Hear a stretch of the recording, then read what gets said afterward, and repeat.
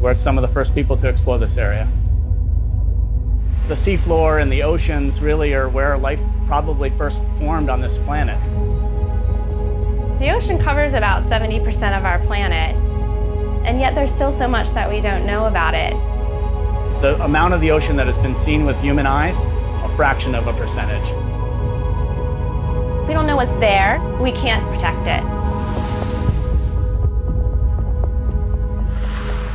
President Trump is considering reducing or eliminating 11 national marine sanctuaries. Our country is blessed with incredible natural resources, including abundant offshore oil and natural gas reserves. Underwater protections could be cut in the Greater Farallones, Cordell Bank. Welcome, everyone. This is the kickoff to NA 085, the exploration of Cordell Bank National Marine Sanctuary. Right now, we're in San Francisco Bay, and we're on the EV Nautilus. We're about to set sail tomorrow morning and head out to Cordell Bank. The current administration is questioning why we have these sanctuaries. And so before we've even had a chance to explore these areas, there's a threat now to actually changing that. So we'll do probably 8 or 9 dives throughout the course of the expedition and document all these regions for the first time. It's almost like doing a census of life in the oceans.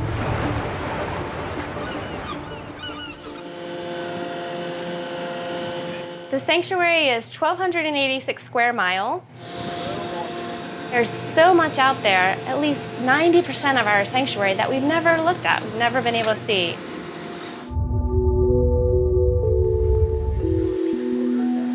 When we're in the van watching the screens, there's a real thrill of anticipation and the thrill of discovery and exploration. Oh my gosh. This is just beautiful. I was on the edge of my seat and getting as close to the screen as I could, like I just wanted to jump right in and be there. Because the oceans are so deep with incredible pressure and dangerous conditions, humans cannot live or be down at those depths.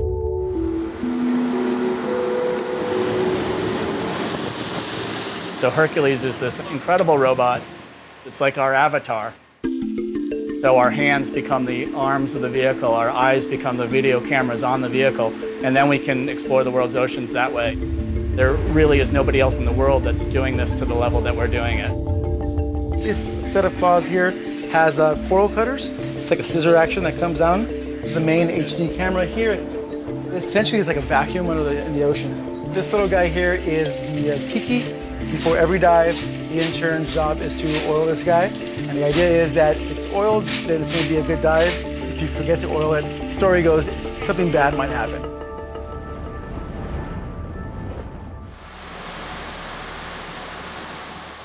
We have a coral party down here, guys. If I was a coral, I'd be here. A lot of people are familiar with tropical coral reefs, but there's actually these corals that live in the cold, dark, deep sea habitat, and they're quite spectacular organisms.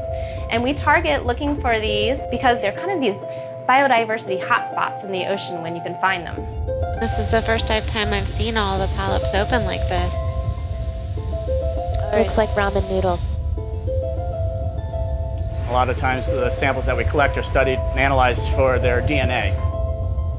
And there's potential for new medicines to be found. New antibiotics could be gleaned from animals that have developed a defense mechanism to protect themselves in the deep ocean. We are out on deck waiting for the bio boxes to be opened so we can see what specimens we've brought up.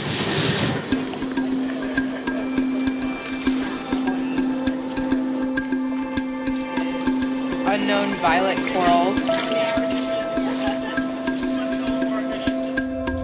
There's one species that had this corkscrew shape that has never been recorded in North America before. Trying very hard to not pull it.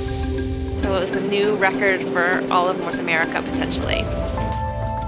If we are able to make these discoveries and bring those back to people to show them what kind of diversity and life is in the ocean, then somebody wanted to disturb the seafloor in some way, then we would be able to have the information to say these sensitive habitats are there and this is not an appropriate activity.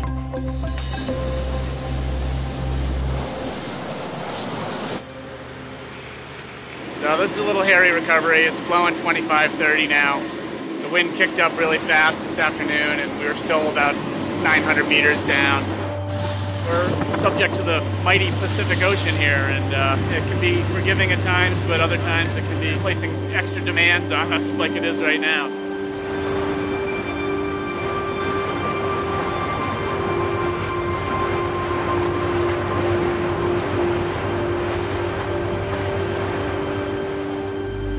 The weather's still pretty heavy out there, so we got into port in San Francisco early.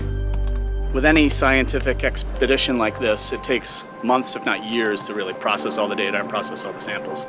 The preliminary results are that we think there's a couple of previously unidentified species of coral and sponge. Who knows, one or two could be new to science. This mentality with the current administration that we don't need these sorts of things, I think it's even more important for us to prove as scientists that, well, yes, we do need these things and we need to protect them. This project definitely exceeded our expectations. By going down there, it just really opened up this world for us. We have a new way to talk about it, we have a new way to think about it, and we have new things to share with people about the sanctuary. Everybody should care about the ocean. It provides 50% of the oxygen that we breathe. It drives our weather. It affects everybody, really. By studying the deep sea, we learn more about ourselves, we learn more about our planet, and that's really what it's all about, is trying to understand how this whole system works.